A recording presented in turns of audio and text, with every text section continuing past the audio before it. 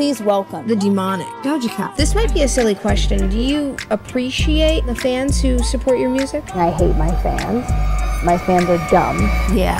Now you mad. Small woman, bro. Small woman. Just always get down, man. He like filming me. Ed has heard the story of the woman on the plane with the reptilians. But thanks to her delaying the flight, I just got home, so now it's my opportunity to tell my side of the story as the guy in the hoodie. So we're attempting to fly out of Dallas, Fort Worth, and then basically this woman, she sits next to me. I'm minding my own business, and sure enough, she sees my hoodie that has this Freemason logo on it. Just asks me, do I know what these symbols mean? Why am I wearing it? What's the purpose? Basically just say, hey, I'm a Freemason.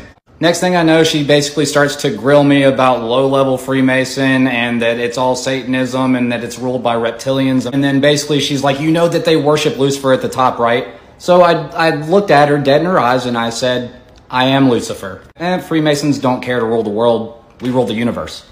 Well, I didn't think that she could hear me, but evidently she did, and it actually escalated it even further, and then they delayed the flight and so on and so forth.